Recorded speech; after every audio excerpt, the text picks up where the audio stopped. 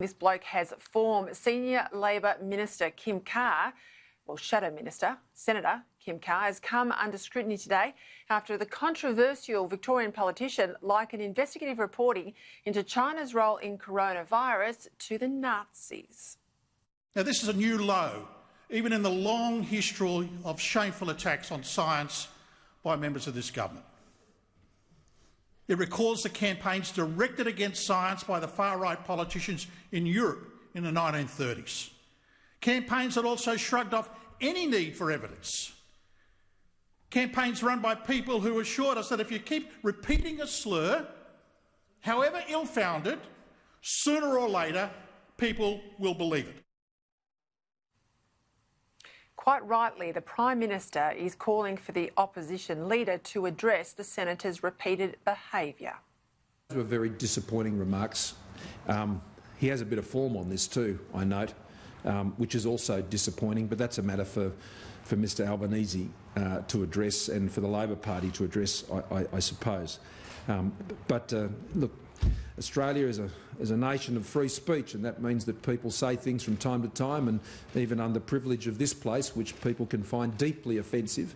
And I have no doubt that people have found that deeply offensive, and that is for something for Senator Carr to reflect on. Sharri Markson, political editor-at-large for the Daily Telegraph and host of the Sky News program Sharri, this is on Sunday night, don't miss it, has written investigative pieces that Carr has attacked. She joins me now from Sydney. Did any of his commentary surprise you, Sharri? It absolutely did. I mean, how can he turn a national security issue? And there are serious national security concerns about the stories we've been publishing in the Telegraph, and that is that there are links between the Chinese military and scientists at the CSIRO and at other institutions in Australia. These are national security concerns. And what Kim Carr was attacking is the politicians who've been calling for an oversight body to check, to make sure that everything is above board based on our revelations. These politicians are Matt Canavan, Sarah Henderson, Jim Molan. You know, Kim Carr referred to them as maverick government backbenchers. They're nothing of the sort. These are serious, hardworking, credible politicians backed by people like Peter Jennings and Clive Hamilton, who say there are national security issues here when you have the People's Liberation Army, the Chinese military, literally involved in the scientific research that's happening in Australia. And yet, as we've just seen in Senator Kim Carr's comments, he somehow twisted it so that China is the underdog here. He was comparing China to the victims of Nazi Germany and of Nazi Europe. I mean, that is just so offensive, as the Prime Minister said. It is so ludicrous.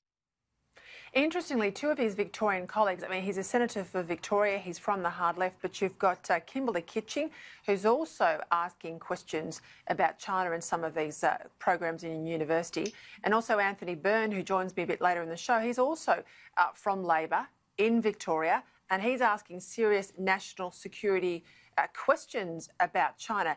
This is rogue behaviour from a rogue senator. I don't think this is genuine Labor Party policy or a Labor Party intent. But this isn't the first time that Kim Carr has used the Nazi card. It's not, but I was disappointed that Anthony Albanese, when he was asked about this at a press conference today, he didn't shoot it down. He moved past it and then had a go at government backbenchers.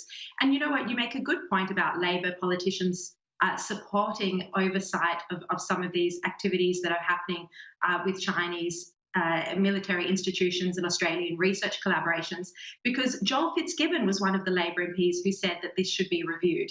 And just to go to the heart of how serious this is, our front page of the Daily Telegraph on Monday's paper revealed that the People's Liberation Army, that one of their laboratories, a Chinese military laboratory, had actually conducted the genetic sequencing and virus isolation that underpinned a study that went into the origins of the coronavirus and how it could have been transmitted from animals to humans, that's been published in one of the most esteemed medical journals in the world called Nature. No one knows this. It wasn't properly disclosed. The name of the laboratory was disclosed, but not the fact that it was a PLA lab. You know, this is really serious and could potentially compromise the research. And look, we'll get to it at the end of the show, but there's a lot of hacking concerns from scientists around the world. We've had the conversation about CSIRO labs here in Australia. We know that's happening in the United States as well, at risk of being hacked, and certainly concerned about hacks from China over the virus and vaccination work in particular they're doing.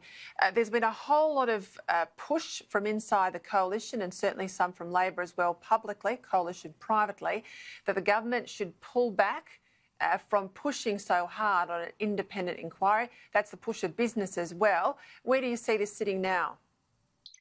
Look, I think the government has been absolutely right to lead the way internationally on calling for an independent inquiry. I mean, when you think about it, not only has China's cover-up over the coronavirus cost hundreds of thousands of lives around the world, but it's decimated economies. And we had those devastating jobless figures just in Australia today. That is happening right around the world. All of that could be lessened, and that's just a matter of fact, had Chinese authorities acted differently, had they chosen not to destroy evidence of the coronavirus early on. And, you know, we've been writing about this extensively. It's all there. It's all factually there. So Australia is absolutely right to push for an inquiry. And it's been so disappointing to see, you know, and I'm not going to name them all here. We know who they are, Chinese mouthpieces in the Australian media and politicians and, you know, commentators saying that, you know, the government's gone too far. What I'm concerned about is that the inquiry may not get up when it gets to the World Health Assembly.